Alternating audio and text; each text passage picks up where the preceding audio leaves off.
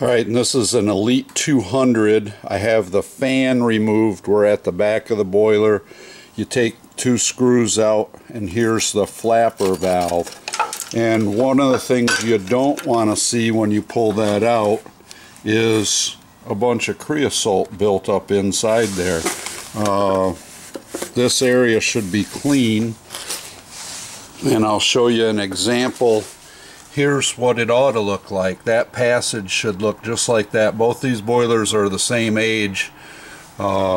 This boiler has not been breathing right, as you can see from all that creosote in there. This is an Elite 200, and this is a, if you see one of these on your boiler, then yours is a version 2 enhanced is what they were referred to. And that means that in the primary burn chamber there was stainless steel right there down through the secondary burn chamber and back up on the other side. So inside here, another quick way to tell is this panel right here. If the two screws that hold this panel on, top and bottom here, are 8mm, then it's a version 2. If they're 11mm, it's a version 3, which is an all stainless steel. But on a version 2 enhanced, you have this tray in here, and this all needs to stay cleaned out underneath this tray.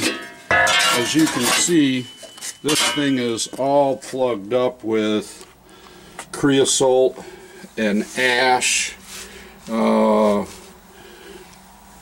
so it's not getting good air to the secondary burn, and it's also not getting good air because air comes up through these ports for primary burn air. And if you can see inside here, this passage, see if I can get to it here. This passage, yeah, I can't really show it, but it's all plugged up. There's all sorts of creosote inside here. And this should be a clear passage. So you've got to remove the fire brick on the right side of the boiler, and you pull that stainless steel baffle off. Then you can clean all that whole area out, and then your boiler will breathe better and start burning better.